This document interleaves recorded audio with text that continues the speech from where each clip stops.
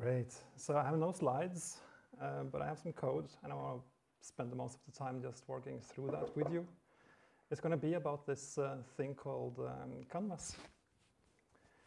And the reason was basically that everybody speaks about, so you want to make your site faster, ship less JavaScript.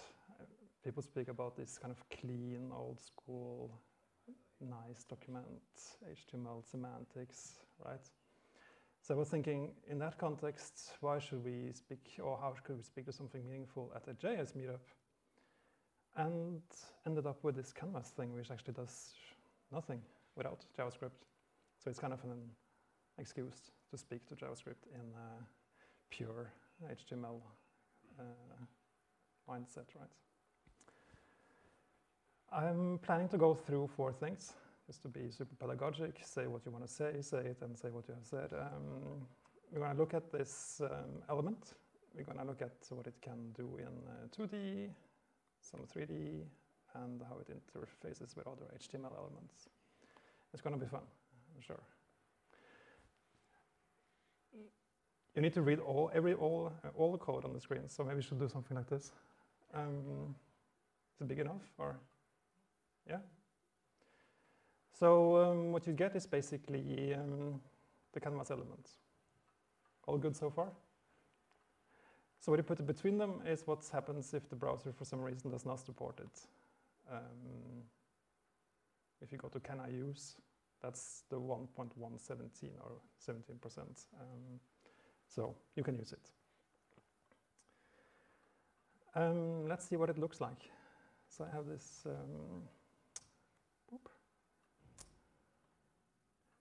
That was the first slide, right? So this one.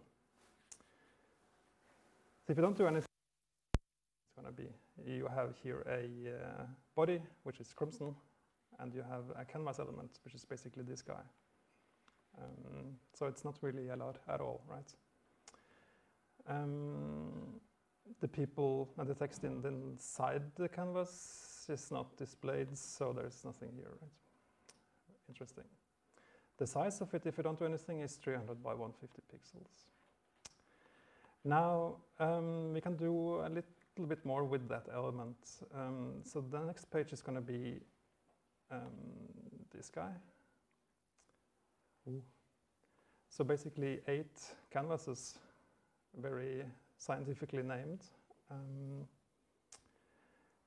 All the canvases has this shared CSS definition on them. So they have a transform origin, which means that they sit, where do they sit? On the left, in the middle of the browser. And I have this CSS prop here. So if I change that, these elements now start to move, which is funky. Huh? And with all kind of geometric layouts like this, they will eventually end up in super geometric and boring shapes. But that's how it is. What more to say? We can look at how this is constructed, just to get a feel for what you can do on a CSS level with that kind of empty canvas tag. This one is not needed. So there's a filter that does the hue rotation, so they get different colors. And you see the magic down here of repeating code. I just multiply with this one incremental thing per instance of the canvas element. So they're all identical. The transform then rotates it by this CSS property multiplied by the instance on the page. The skew thing runs later and exactly same rotation or logic. So what can we do here? We can put 90.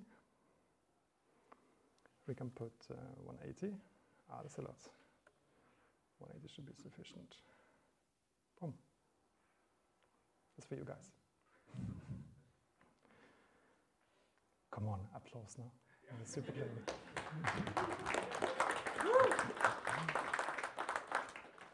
But yeah, that's basically the CSS of simply applying it on that block of 300 kind of by 150 pixels.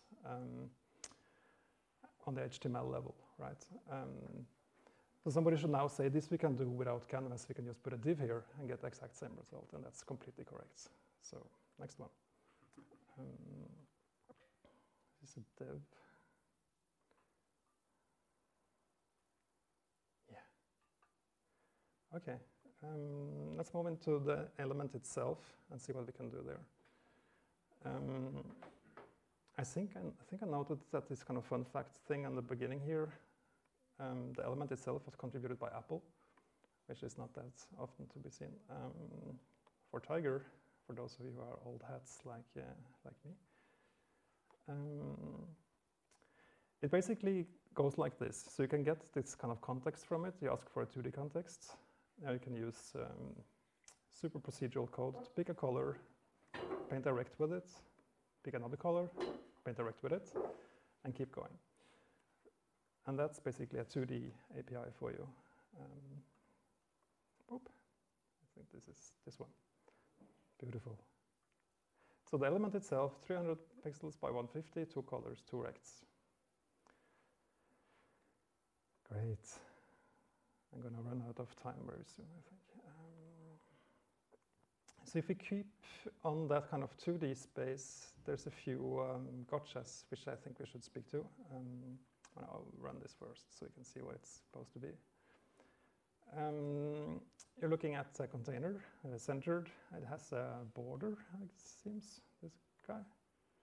So maybe we should not take the border. So the blue is the border, right? The pink is the canvas. Now, if we look at it, we are actually doing two things. We are saying the size of the element on the page, so what the display width and height should be, and we're saying how big should the actual canvas be. So you can end up in a situation where you have a huge canvas displayed in a really small area, or the opposite, that you have a huge canvas with super low resolution inside it. So that's what I want to show here. But first we must, of course, paint something. This is exactly the same procedure as last time. You pick a color, fill out something with it. Here we compute something really magical, and here we draw this arc, which is the yeah, you saw it, the little black guy, right? So Casper, what should go here? Should it be what do you have? 3, 9, 2, 3, 5, something like this. I don't know. We should use tau. We should tau, exactly. And what is that? Oh, come on. That's 2 times pi. Exactly. Wow, awesome colleagues. Okay, it was at 1 before, right? And I was hoping to get this arc to go a full round, and it's obviously not 1. That's not enough. Is 2 enough? Getting there. Is 3 enough? Getting there. No. Is 5? Anybody want to guess? Why is that not working? Save. Go. Turns out it's math.pi, right? Boom. No, it's what Casper said, 2 times pi. Boom. Save a circle. That, of course, is a topic for another discussion. You should read this one. Resolution. So this is now dividing by 1, which means what the width and height of the canvas will be exactly the width and height of the bounding rectangle. If we up that to, I don't know, 16, we get this one. So now the circle is really big.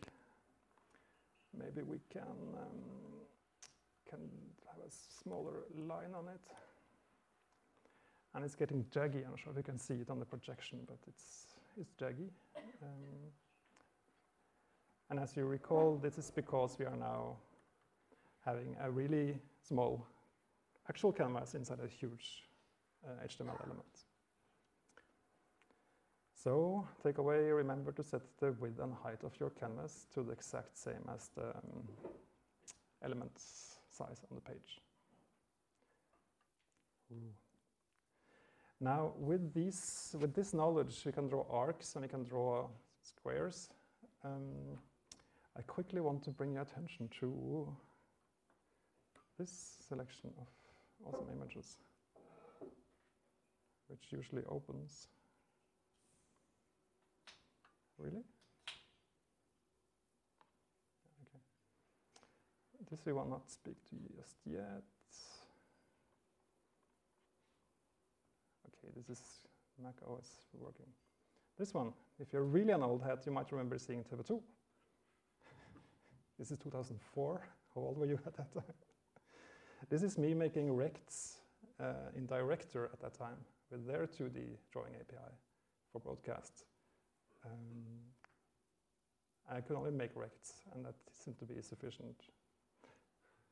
So it works with basically us listening to the, so TV2 has this kind of playlist, XML file with what's going to be aired. So we can look at that file and see what's coming after this show. To make these breakers, we have made kind of a artificial intelligence, which was looking at the next show coming up.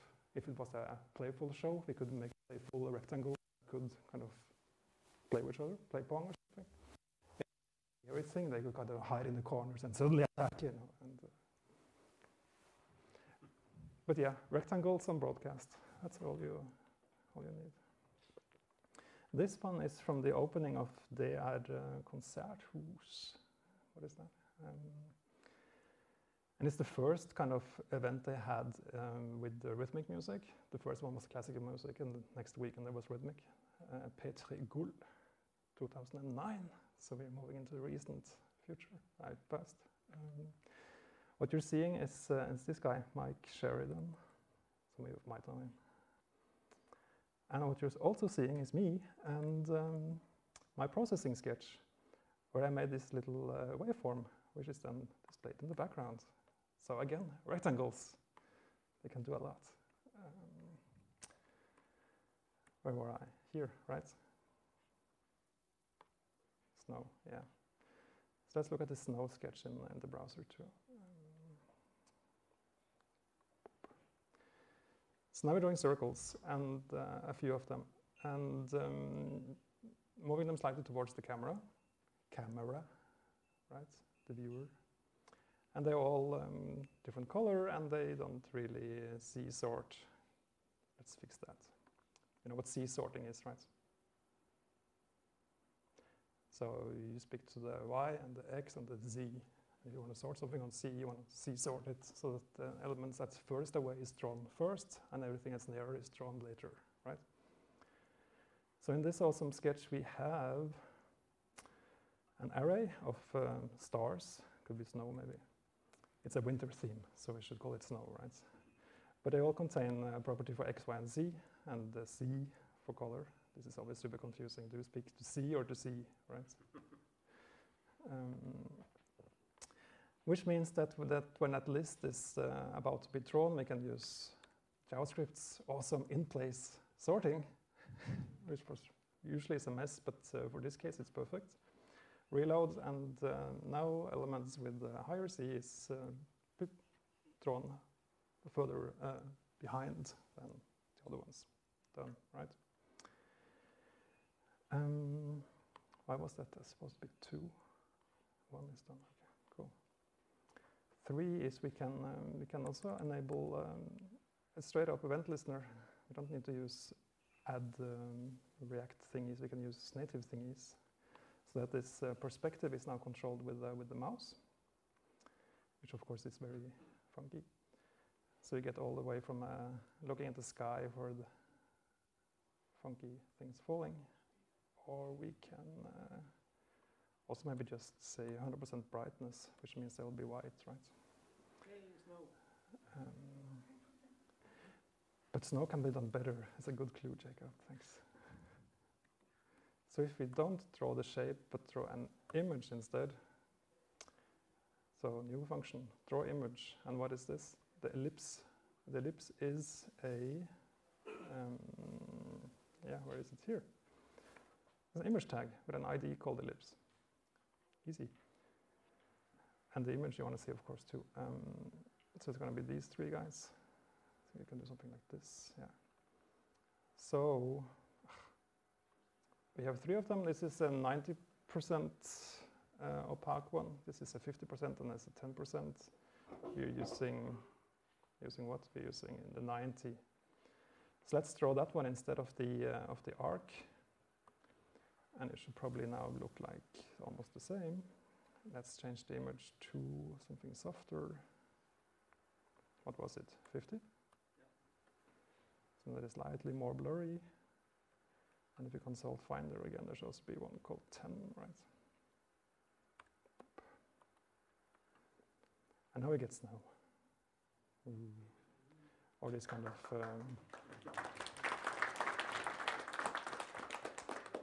we're too kind. Also get the Tesla feeling, right? So if you go to Ranash and you good one. So a bit more funky this time. One more demo, which is now going to be called this guy.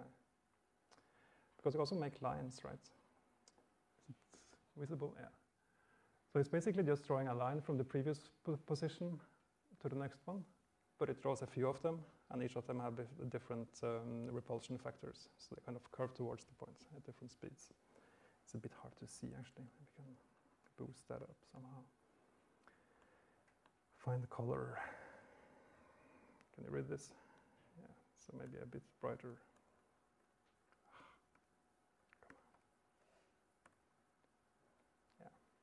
Is it brighter? Yeah.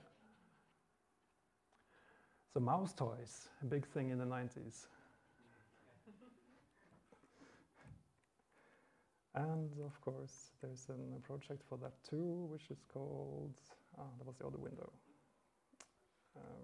Boop. Not sure if some of you know this institute, CIID. Yeah? No? Ooh, big story.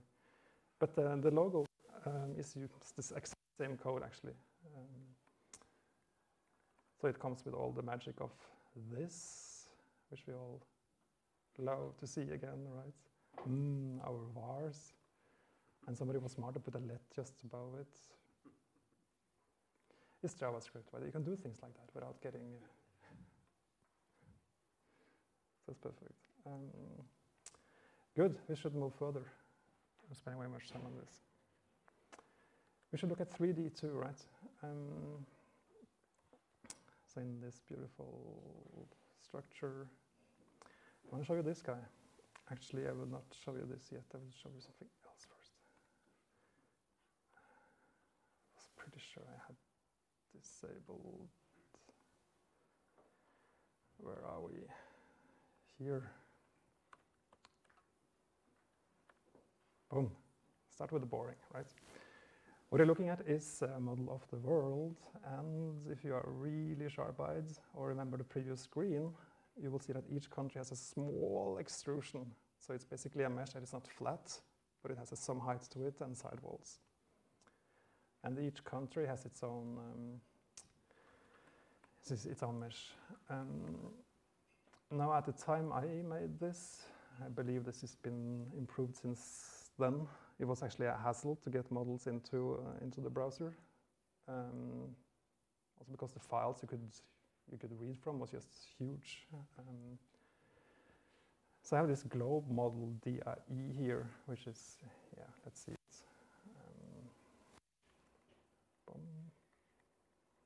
Lib globe model. So that's an alias. Okay, that's good because it was really small. There we are, 4.2 megabytes. But if we look at this file, which I cannot find anymore, here, it's now 1 megabyte. So we saved a lot, right? By stripping out all that is not strictly needed to draw this 3D file in the browser and just making a JSON file ourselves.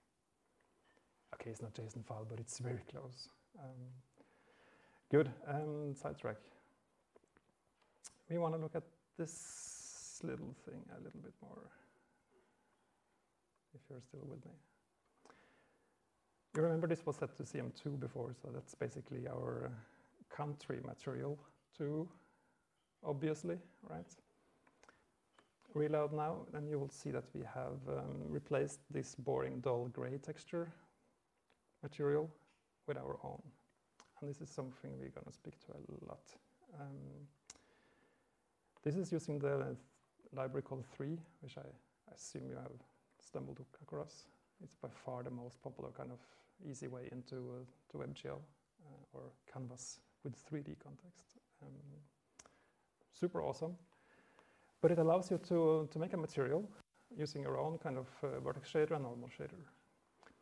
And for clarity, these are, of course, not formatted with color coding, but just for old school guys like me. So you basically see a distinction between a vertex and a normal. And it should not be a normal shader source. It could be called fragment shader source, because the fragment shader source is what's responsible to calculate the RGB color of every pixel on screen. And the vertex shader is supposed to calculate where that kind of point should be. All my points here are coming from this model, so it knows where it should be originally. So it's usually sufficient just to say where you think you should be. But if you want to put them elsewhere, you can do that with your fragment vertex shader. So where to go from here? We can enable. I will say one more thing. These 3 guys are called uniforms in the shader language, and to us as JavaScript guys, it means basically variables you can change. So having this material instantiated on all the models, all the countries on this sphere, we can then speak to the scale, color, or v-normal uniform on each of them independently. And that's cool. So if we do that, we are now scaling these vertex positions out along their normal axis, away from where they thought they should be, just the same place, just further out. And that's, of course, super useless. But we can randomize these. Okay, it's giving it a bit away. It's called extrusions. It means you can probably guess what's coming. But if we start to animate that property of that uniform, of that shader, of that material on that mesh, we can now animate our 3D model. But we can do better. We can also look into the shader and say, what if we don't want to change the entire or the vertices, but only the ones that has a set distance from the center of the sphere. I call this water height in this shader. But if you recall, all my countries has like a bottom and then small walls and then a top. So if I manage to put this kind of water height just below the floor of it, the top should move, right? So with that, we get extruded countries. And that's pretty cool.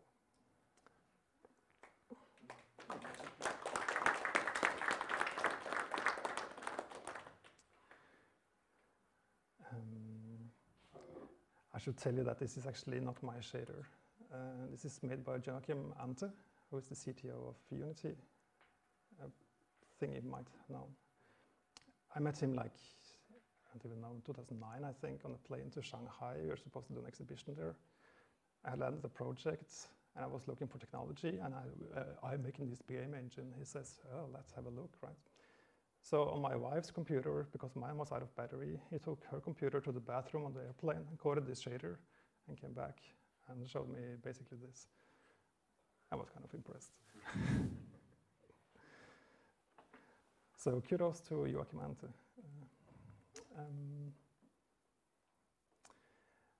Now, where was I supposed to go? It says pics. Yeah, more pics. So we are now into here, right? So this very, why does it open 2 windows? So this very thing about making 3D meshes react to code made us able to land this project for Volkswagen back in, I don't know, 2006 or something. Here it is. Ooh. Yeah. And this is on a 54 screen wall, but it also has this kind of lean back experience and blah, blah, blah. Here it is even with labels. Amazing. This I should have shown earlier. This is, okay, what I want to look at is, of course, the purple band, right? Everything else is not interesting. The purple band is key here. Because that's also made with that same sketch that made the lines for the CID logo. So you basically move your mouse, find a tangent, draw a band to the previous position, and celebrate, right? So with really simple tricks and JavaScript full of let and var, you can do funky things. Now, I'm probably out of time. I want to quickly... You have 5 more minutes if you want. Sweet. That will be... I prepared a little bit about shaders in case you want to speak more to that. Maybe you should actually display them too. That's probably easier. Now let's skip that. I just explain it quickly here. We spoke about this frag color. This is the RGB value of every pixel. A cool thing also with these uniforms is that they can be coupled to your mouse, for instance. So instead of having long lines of JavaScript calculating, my mouse should map to the X, to the R, to the something, and apply a color to a div via this style I imported from the GL frag color. Boom. I should probably show it, but yeah. I promised you I would speak to 4 things. What is the last one? Ah, this one. Because just as I was preparing this this kind of presentation, Twitter exploded with this. Oh. So 3D canvas, and you can rotate it. And the corny thing is that you can also pick a pen and draw on this thing and have it in 3D. And it also cuts your spheres in two. So we're quite close to a pretty cool integration of these kind of WebGL-powered, super blazingly fast canvases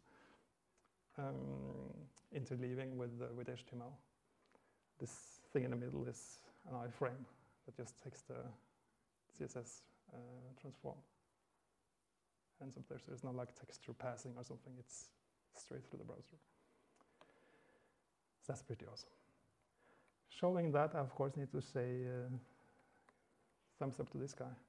Not sure who it is, but he made that demo, and that's pretty awesome. That's all.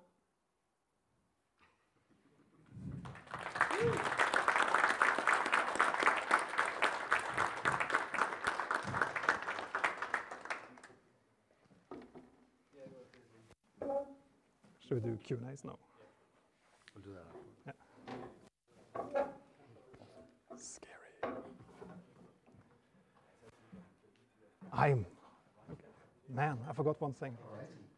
Jakob, you need to wait 1 second. Okay.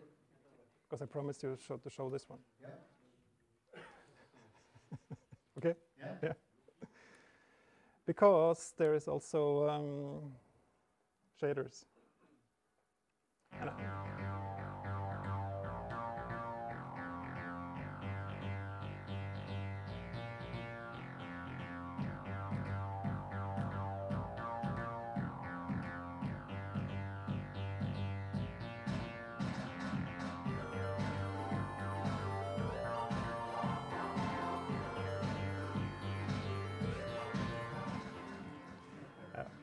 I had to.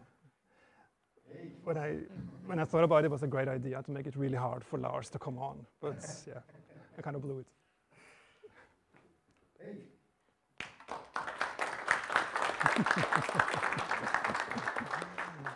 Thank you. Thank you so much, Jørgen.